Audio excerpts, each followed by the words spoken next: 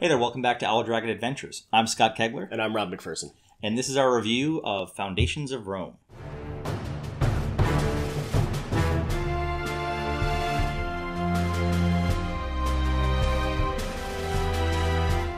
So again, this is Foundations of Rome. This is by Arcane Wonders, designed by Emerson Matsuuchi. I apologize if I'm saying that incorrectly. This is with the expansion I have, a 1 to 5 player game. The base game, I believe, is a 2 to 4 player game. Essentially, it's a robust polyomino game with a lot of variant rules depending on the copy you have. And I am proud to say that its presence on this table is like 90% my fault. Yeah. This game is not available at retail. It is only through the Kickstarter campaign or retailers or ones that had bought copies so to have in their store. If you want a copy of this after watching this, check your friendly local game store. Give them a call. I know ours in Newington, Connecticut has a bunch of copies of this. Mm-hmm. I think this flew under some people's radars. It shouldn't. Yeah, it was. They had the campaign like last year, the year before. Yeah. It was I think it was a little late, like most of the games right now. But Robin saw it, pointed out to me. I'm a huge history buff, and I love Roman history as well, and the architecture particularly. I got to visit it over 20 years ago. It was beautiful. Essentially, in the game, as I said, is that polyominoes. You're taking turns. Very simple. As large as this box is, it's a very simple game where you are playing these architects in the foundation of Rome, building everything out on a grid. You either are taking money, buying lots, and on those lots you've bought, you are then putting these buildings. And when I say buildings, you are putting these physical resin copies. We'll put there'll be a So you're probably looking at some right now. Yeah. Listening to me. These are the beautiful buildings here.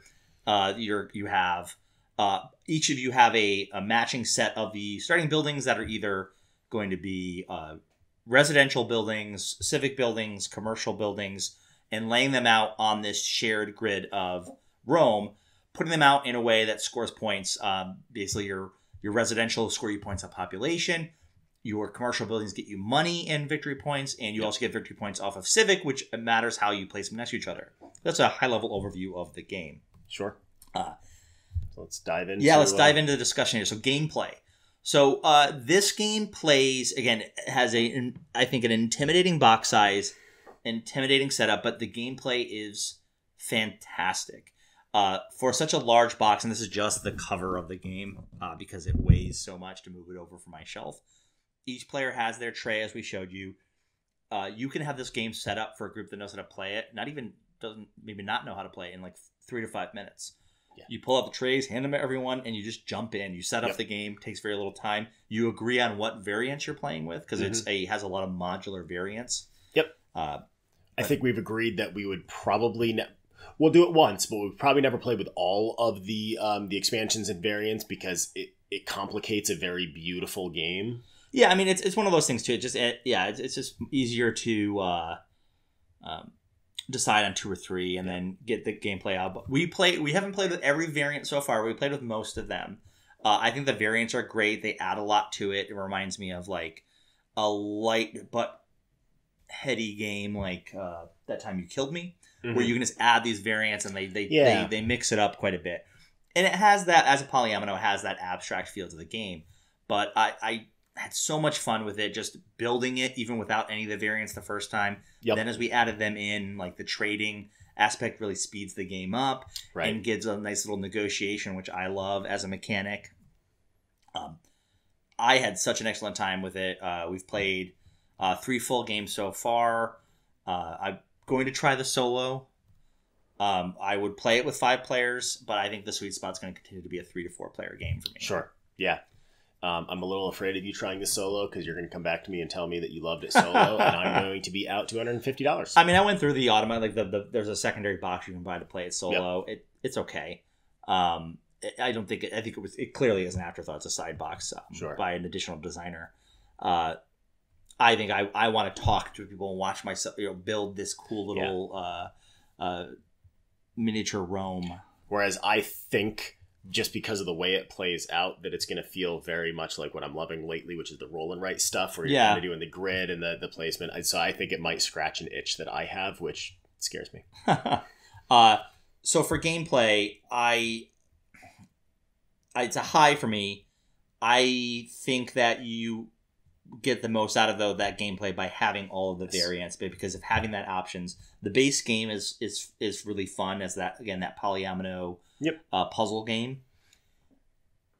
But I love having the trading, the monuments expansion, the objectives, other aspects, invocations. I actually missed the invocations last night when we played it.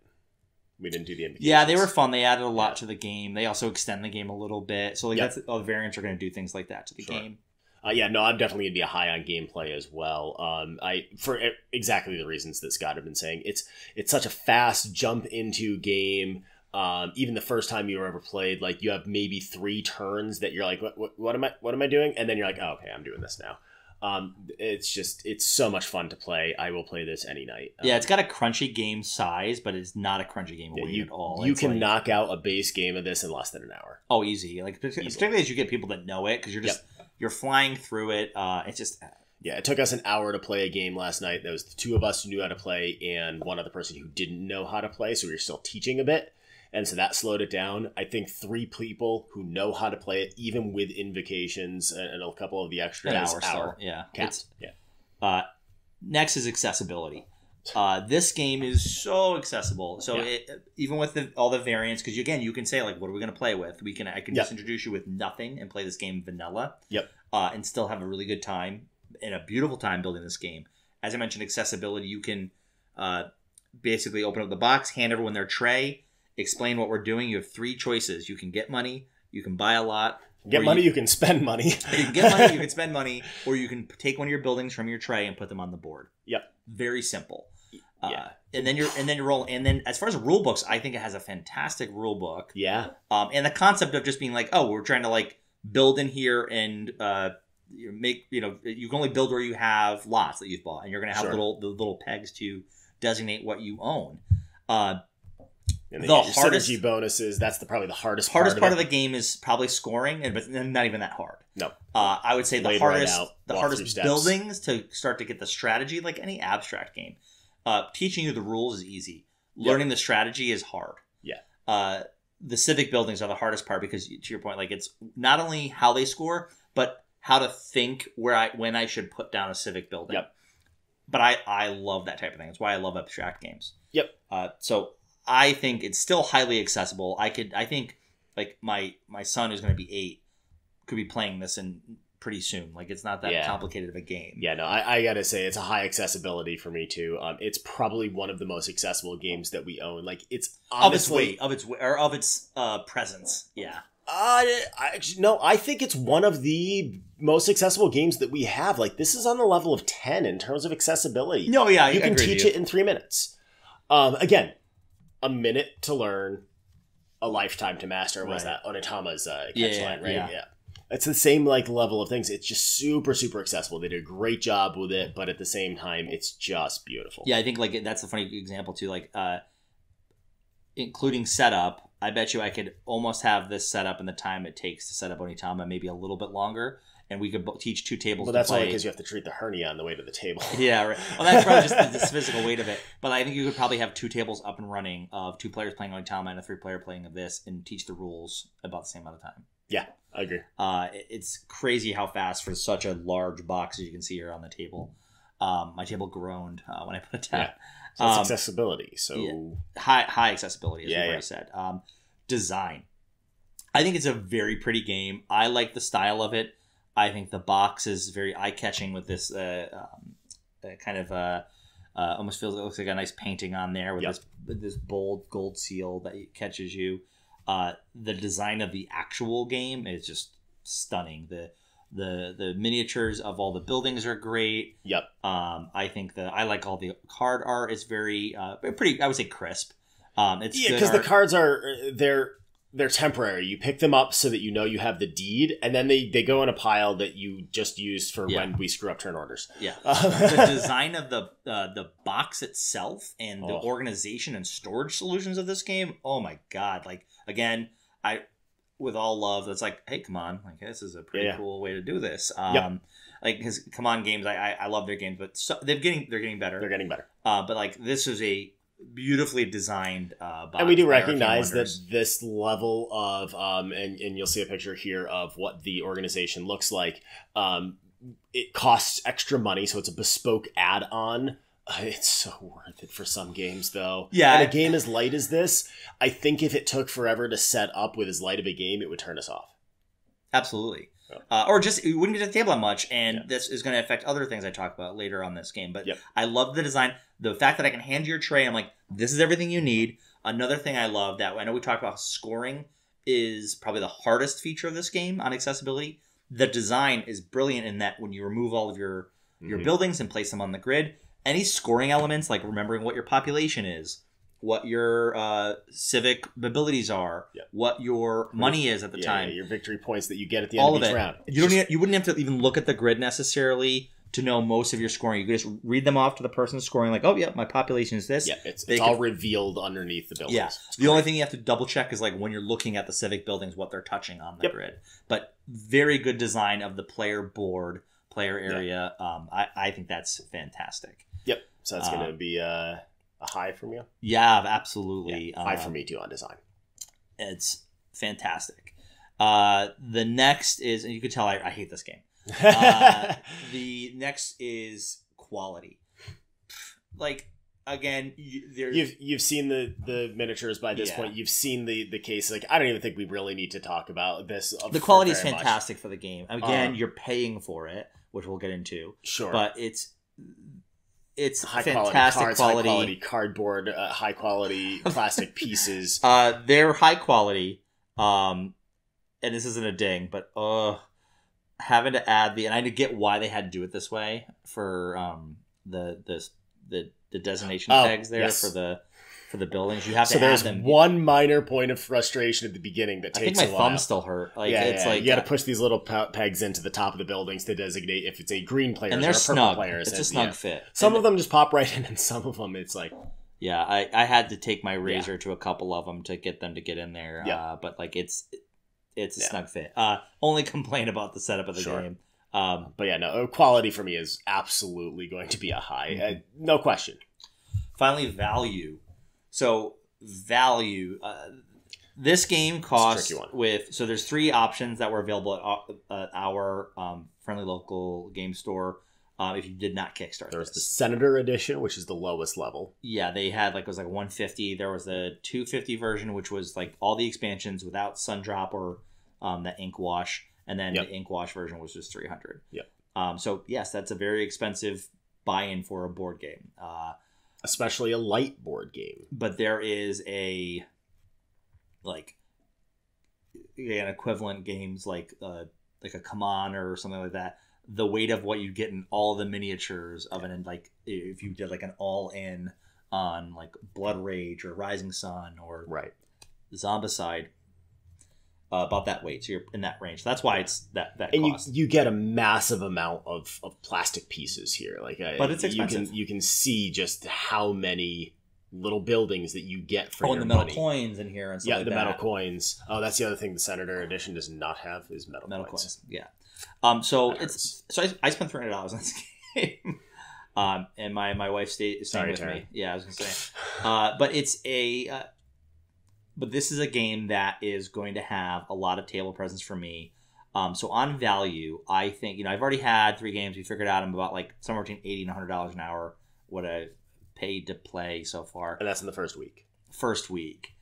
Drop from 300 to that. So this is a game where I can get 2 of it probably knocked out with the right people 2-3 times if I wanted to play it in a night. We're just going to play this. Yeah, first night we played it twice in a row. But as Robin mentioned, I think this is going to be a warm-up, cool-down game where we don't want to play just a quick card game for a warm-up. We don't want to play something small.